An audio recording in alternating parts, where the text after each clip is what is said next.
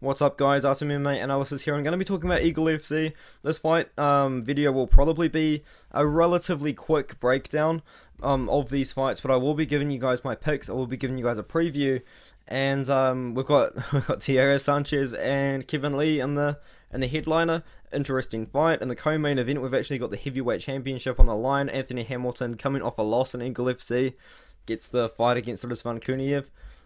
I mean, guess it is what it is. Ray Borg versus Ricky Bandejas. That's an awesome fight. A little bit of an older prospect with a great record, Henderson Fahea on there. Impa Kasagane and Raymond Magomedaliev on that one as well. Daryl Horcher, the guy that stepped up on short notice to fight Khabib in the UFC, actually had a pretty good first round with Khabib. Khabib definitely showing him a little bit of respect here, putting him on his card. Obviously, Daryl Horcher has respect enough for Khabib to jump on his Eagle FC card as well. Former UFC fighter Nashon Burrell, still pretty young for that record, 19-11, but he is fighting a killer in Ikram Aliskerov. The only loss to Ikram's record is actually against Khamzat Chimaev. I think everyone kind of recognized that. A pretty good prospect in Archie Colgan as well. Sadiq Mudayev, who fought on Eagle FC 45. And also this first fight of the night, man. I'm a little bit nervous to make the pick. We've got Ryder Newman and Manny Wallo. The pick is not confident, to be honest, whatsoever. We've got Ryder Newman with his wrestling background. He's obviously, you guys probably know him. You guys either love him or hate him by now. He's on the Ultimate Fighter, and he had his only fight in the Ultimate Fighter against Tresean Gore. I picked Tresean Gore to win that fight, and Ryder Newman just was outstruck by Tresean Gore on the feet for the whole fight, pretty much. And it was relatively competitive, but Tresean Gore definitely did win it. After that, though, he did fight Cole Schaefer, who was 3-1 in 22 seconds, knocked him out. Manny Wallo, on the other hand, though, let's talk about this guy. Former Cage Fury FC champion, has fought some pretty good names on the regional scene. He's also fought a few UFC fighters as well on the regional scene. Well, his last fight was in 2019, almost 3 years ago. It's pretty hard to know what he's going to look like, especially upper weight class as well. He used to fight at 170, now he's fighting at 185. But he's got wins over Jeremiah Wells. That's the guy that ended up in the UFC, and also a couple of decent guys on the regional scene as well. Over on the what is now the PFL World Series of Fighting as well, and he was, as I said, the champion of Cage Fury FC a few years ago. Ryder Newman with that wrestling background, he went 9-9 in his wrestling career in college, but he has been training in the past, prior to university at the Olympic Training Center in Colorado Springs, and he also finished 6th in the Freestyle Nationals as a sophomore in high school for wrestling. On the other hand, though, Manny Wallo in the past, man, he's been training with some very good guys. He's been training with a 3rd degree Renzo Gracie black belt with Jamal Peterson. He's also been sparring and fine-tuning at the Renzo Gracie Academy in New York as well. Where is he training now? I'm not actually too sure if he's still going to be at the Renzo Gracie Academy or this Driven Gym either, because he hasn't fought in 3 years, and he's fighting upper weight class as well. I think we're going to see Ryder Newman use this as a very big opportunity to potentially boost his stock, get his name back in Dana White's kind of radar to get back into the UFC, because I know that he's got a taste of it now. He's probably going to want to get in the UFC. I'm picking Ryder Newman with no confidence whatsoever. I think realistically Manny Wallo could probably get the job done and put on a pretty good performance, but he hasn't fought in 3 years. I can't trust that. I'm picking Ryder Newman. Manny Wallo currently -150, +120 favorite, so I'm going to be picking him to win the fight at the moment. Alright, we're going to look at some more fights now. We've got Caio Uruguay versus Sadiq Mudayev. Sadiq Mudayev made his Eagle FC debut only 4 weeks ago in Eagle FC 44. Unfortunately, he did lose to Ayadi Majidin. Both guys kind of gassed out on that fight. It was a really weird one. But on the other hand, we've got Caio Uruguay, a Sanford MMA prospect, guy that's been fighting over at Titan FC. Going to be making his Eagle FC debut this weekend here, but he went on a little bit of a losing streak. He beat a 5-2 guy, but before that, though, he was losing to competition at Titan FC and over at X MMA as well. He is pretty good, though. He's got a Muay Thai striking background. Sadiq Mudayev, though, I did actually find, I believe this is the same guy, Sadiq Mudayev, a Abu Dhabi World Jiu-Jitsu Championship in 2013, Sadiq Mudayev. So we do know that he's got a little bit of a grappling background. We do know that he's got a little bit of grappling in there as well. I believe he's also, I've read somewhere that he's also got a striking background, but if you Google this guy, Sadiq Mudayev, you really don't find anything, so it is pretty difficult to find information on him. Really, all you can go after is that a fight against Ayadi Mojahedin, which is free to watch on FLX Cast, because Eagle FC just posts all of their previous fights on there, so you can watch that if you want to. Wasn't the greatest fight in the world, but it was relatively interesting. It was a weird one though, because it was Ayadi's first fight in like 4 years. I was pretty confident picking Sadiq in that one, and he let me down. I'm still gonna pick Sadiq to win this one here. I do think he's going to get the job done, probably by a decision or even a submission. Caio Uruguay, on the other hand, of his 8 wins, 5 of them are decision wins. He's not the biggest finisher in the world. I do think the fight does go the distance, as do the fans, so I'm going to go with Mudayev on this one. I think he's actually the underdog as well, if I can just find him on my list here. He is a slight underdog. He's minus 110 at the moment, but I believe he opened minus 115. He ended up as the favourite. And now he's the very, very slight underdog. Let's just pick him odds in this fight here. I think it's a fight to avoid the bet, personally. But yeah, I'm going Sadiq Mudayev in this one. The next fight I'll be talking about is Tyler Ray versus Thomas Webb. I'm going to be picking Tyler Ray with quite a bit of confidence. I believe he's an insane, like minus 500 favourite or something insane like that. Yeah, he is. He's minus 500. The odds actually opened with Tyler Ray apparently only minus 185.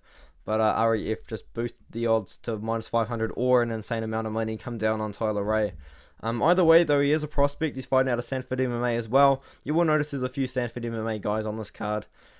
So he's got a win over John Howard, a couple of good guys over on the regional scene. Thomas Webb, on the other hand, hasn't fought for quite a while. We're talking about 2.5 years off layoff. The guy is 39 years old.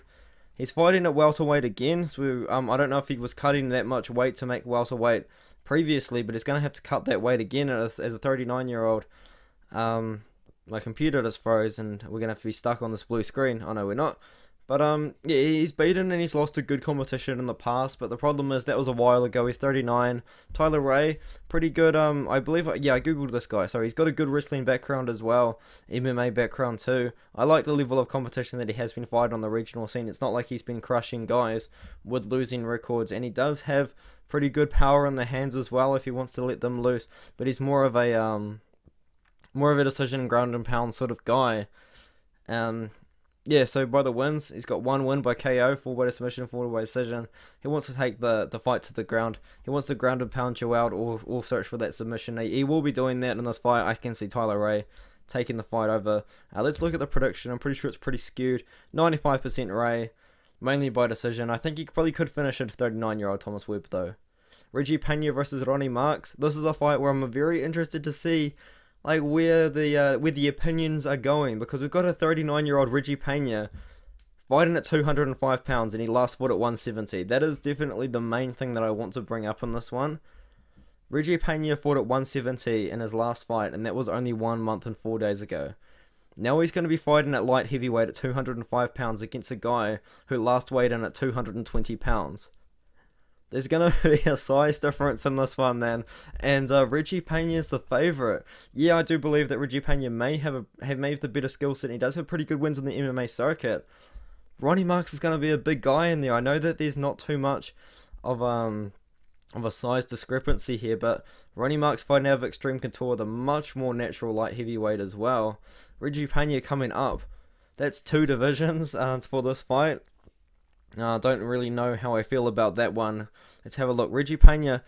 Oh, so I lied to you guys, man. I lied to you guys bad. Reggie Pena is the underdog. Sorry, I thought he was the favourite at one point. I'm an idiot, guys. I'm a massive idiot. So Ronnie Marks opened minus 500, and now the odds have closed up quite a bit there. Minus 220 at the moment. I'm sorry, I had those odds run the wrong way. I'm going Ronnie Marks to win the fight, though. Very interested to see that a lot of people are picking Pena by KO.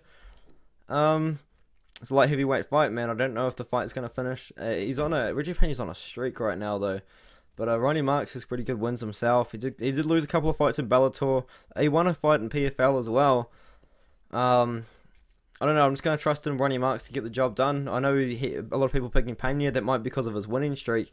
But I don't like the size difference. You guys got to look at that size difference in the last weigh-in. Massive difference. Archie Colgan versus Dylan Mantello.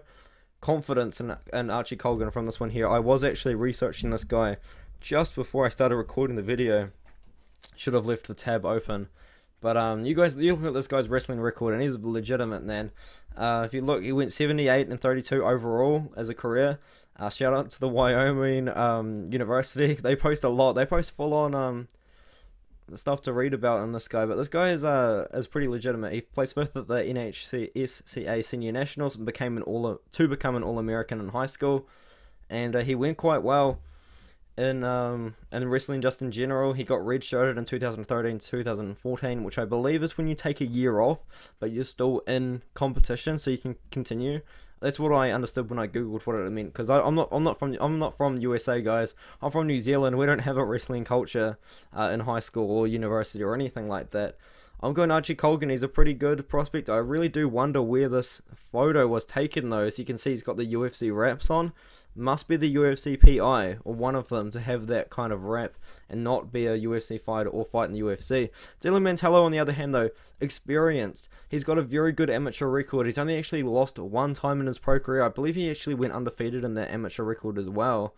And he did. And he thought some pretty good amateur guys, a 7-2 guy in his final fight, before he decided to jump up to Eagle FC, and he lost to a more experienced guy in John Ramirez, who was 5-5. You can tell he was probably set up to win. He lost that fight, unfortunately, there. Archie Colgan, I think he's just going to out-wrestle the man for the 3 rounds. Maybe even find a finish. I mean, this guy is a finisher for sure. He's got knockout power on the feet. All 3 of his amateur wins by KO. 2 of his wins in the pro scene by KO. And 1 submission as well.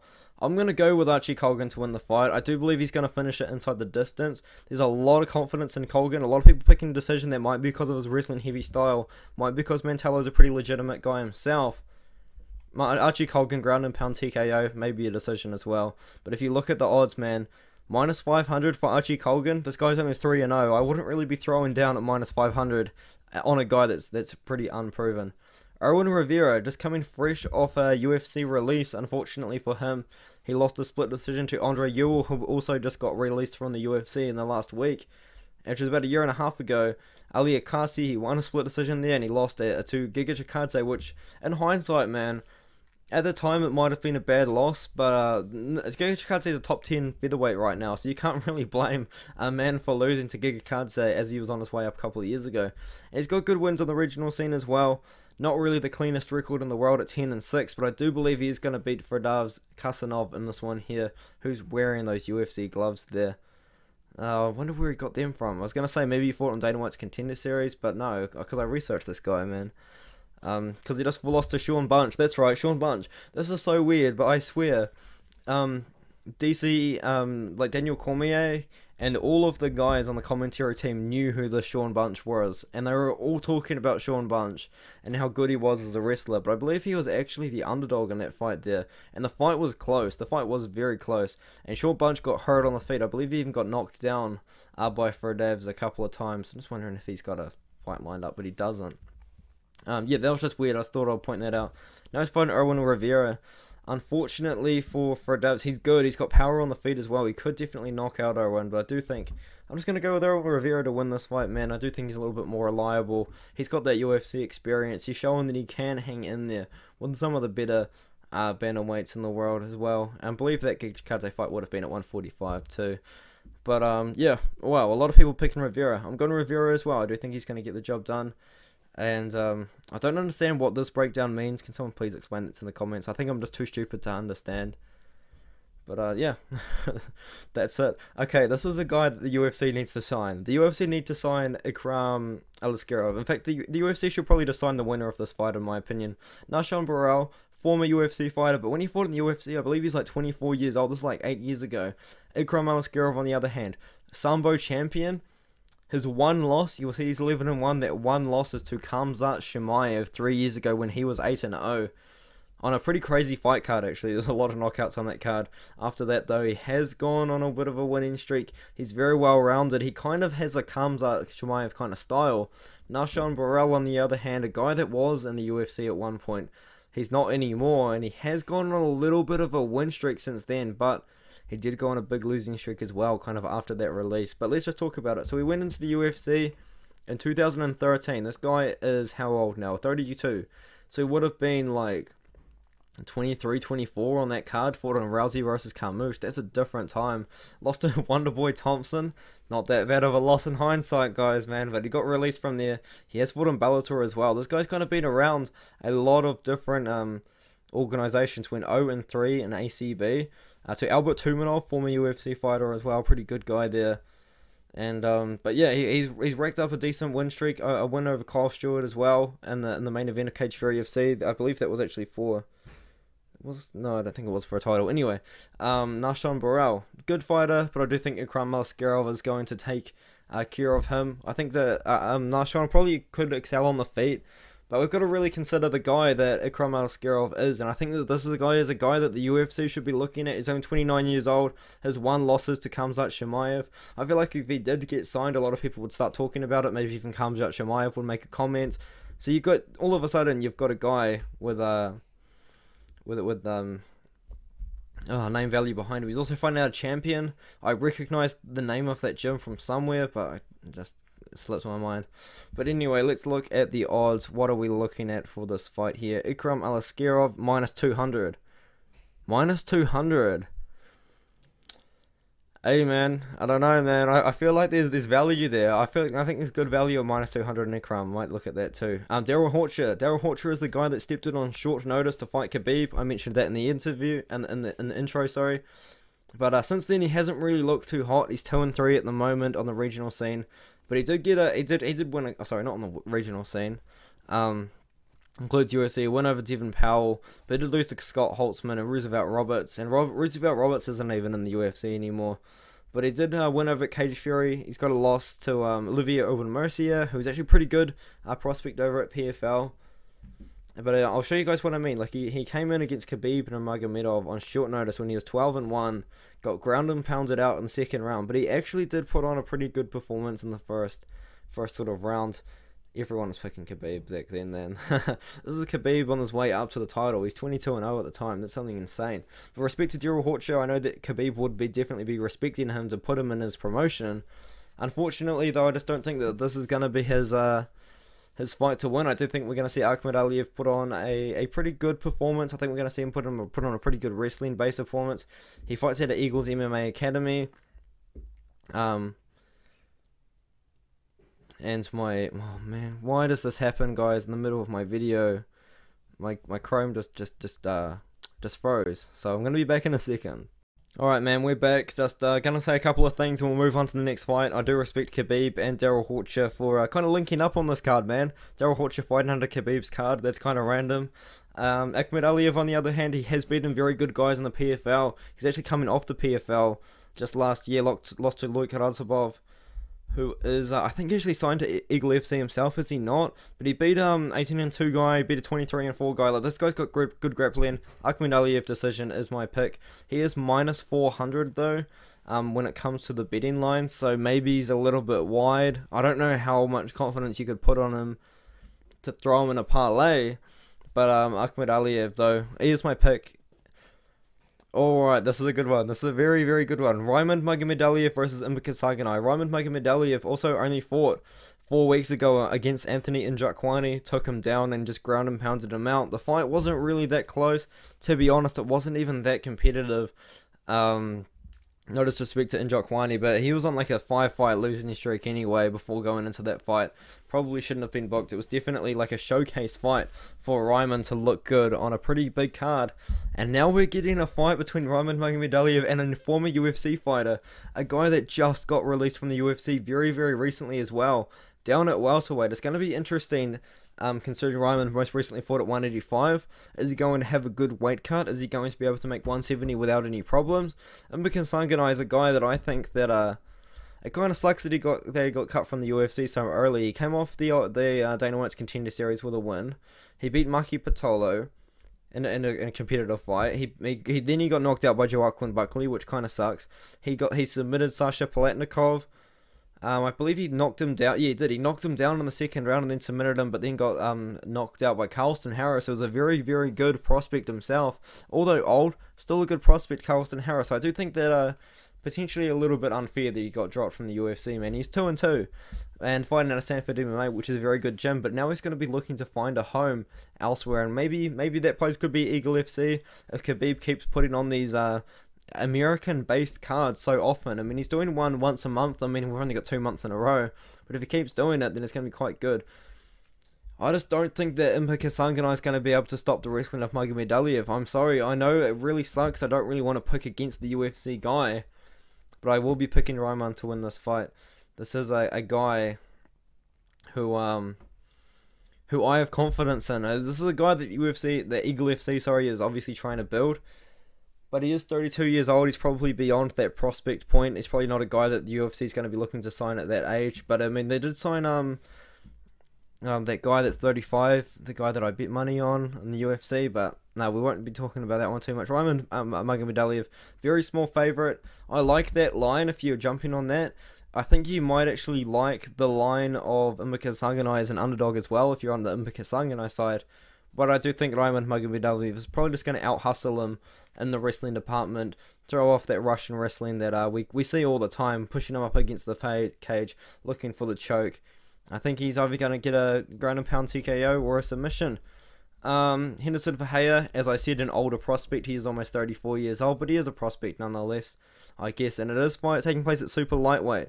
So I think that Eagle FC is really trying to build the super lightweight division by putting guys in there with good records to build them up. Like we've got Loic Radzhabov, as I was just talking about before, in the super lightweight division.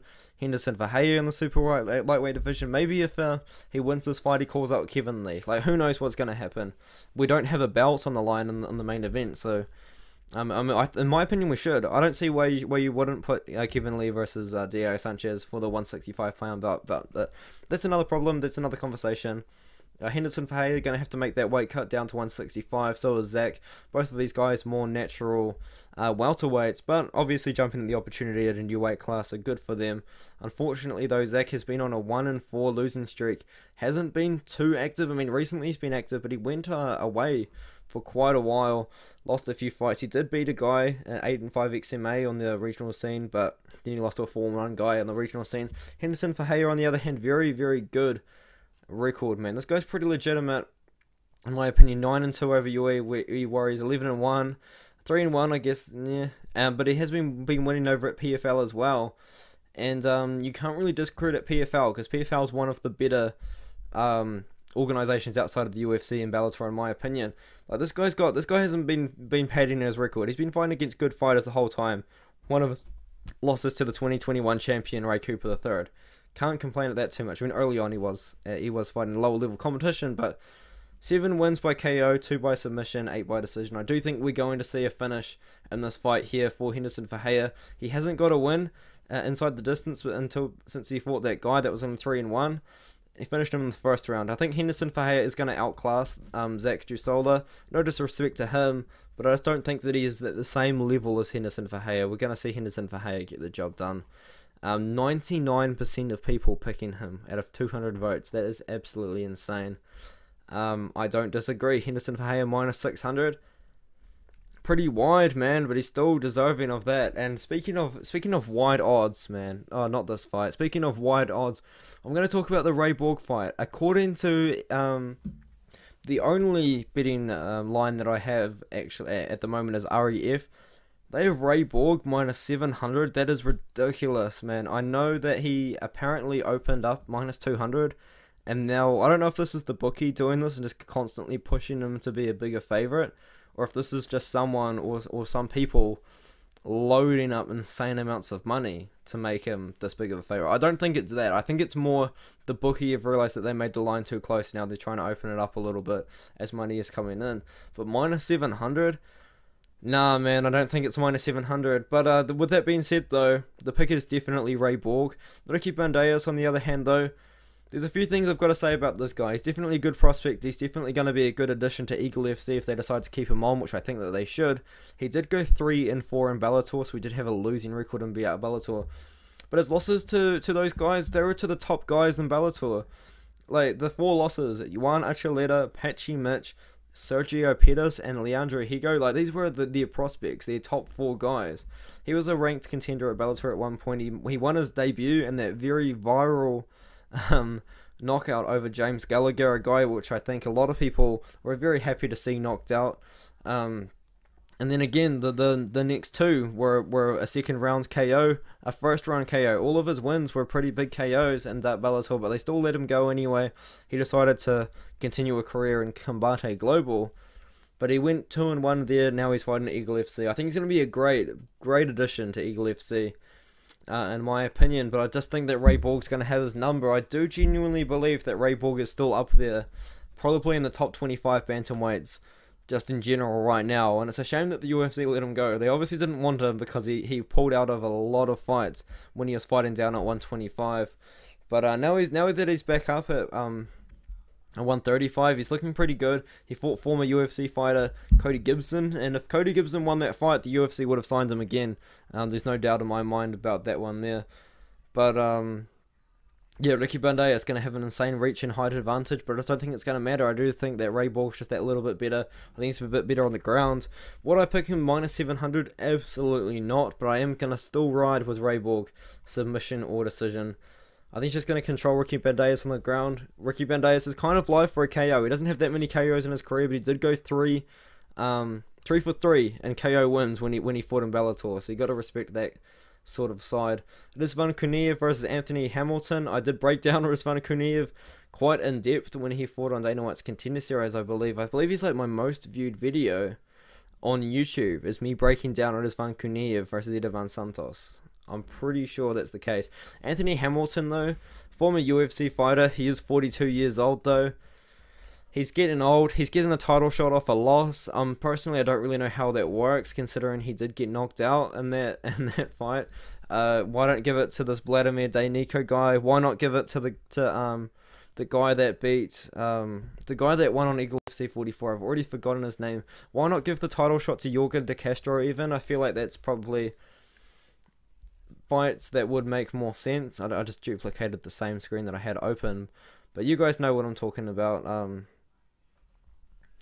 The guy that beat Tyrone Spong. I'm sorry, man, I forgot his name. But yeah, let's break down this fight. I do think Rizvan Kuniev is just going to ground and pound Anthony Hamilton this one. We're talking about a 42-year-old Anthony Hamilton. We're talking about a guy that got submitted by Francis Ngannou and made Ngannou look good on the ground before Stipe kind of controlled him that well. But yeah, this is a guy that got Kimura'd by Francis Ngannou in the first round. He also got knocked out twice in his UFC tenure. I mean, he has been in there with Ngannou. You've got to give him that credit, and he was in the UFC for a very long time. But he's just an older guy now at this point, and I don't think that he's just going to be ready for the Eagle FC title shot. And I don't really know why he's getting it either. I've just lost my mouse because my mouse decided to not work. Man, why is so many technical difficulties? I had technical difficulties at work today as well. I just cannot win, eh? But nah, I'm going to respond Kuniev. Anthony Hamilton lost his Eagle FC debut.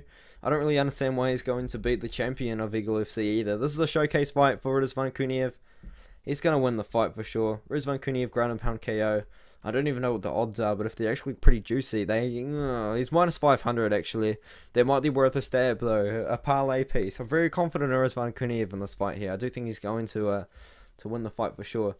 Speaking of a confident pick, I'm going to go with Kevin Lee. He's probably once again arguably a top 20 lightweight in the world still, maybe top 25 lightweight in the world still, and he hasn't found the success at welterweight that he wanted. It's definitely worth saying that. He didn't look too great at welterweight. He lost to Ally Quinta, lost to RDA. The RDA fight was at 170.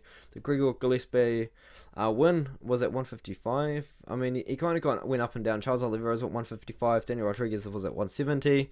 Now he's put at 165. A weight class I know that Kevin Lee is very excited about for sure, and very excited to take on. Diego Sanchez, on the other hand, we're talking about a 40-year-old Diego Sanchez. This guy was a beast back in the day. I believe at one point he was like 19-1 or like 18-0 or something insane like that. And he went on a run, man. He went on the run. We're talking about a former champion, talking about a guy that was on the Ultimate Fighter Season 1. But he got released from the UFC after that loss. He also had that really weird stint with that really weird guy whose name I've actually completely forgot. But he did beat, I guess he technically beat Michel Pereira. I guess he lost to Michael Chiesa, which kind of happens. But he does have wins, man. He does have wins, but he's just not the same guy anymore. He's not a guy I can trust to beat Kevin Lee, is what I'm trying to say. I do think Diego Sanchez still kind of has a bit of a dog in him. I do believe Diego Sanchez probably could beat some lesser opponents. But unfortunately for Diego, his name is so big, it's not really like you can just give him guys that are you know, just not as great as what Diego Sanchez is, I guess you could say. But yeah, I do wish him the best. I do think Kevin Lee's going to win this fight kind of however he wants it. I know the bookie that I've got in New Zealand has Kevin Lee at like -1,000. The REF has him at -800. Like, apparently the odds open at -400. That's pretty ridiculous, man. I would put Kevin Lee. Yeah, I'd put Kevin Lee as a very big favorite here. I'm sorry, Diego Sanchez. I just don't think he's going to win the fight. Kevin Lee, however he wants, really. He's pretty good on the ground. He's pretty good on the feet as well. I just hope that he doesn't knock out Diego Sanchez. I do not want to see a knockout. I'd rather see Kevin Lee just take him down and submit him. But Diego Sanchez is legit on the ground too. If Diego Sanchez wins this fight, I don't care, man. That makes him a legend, like, in the modern era as well.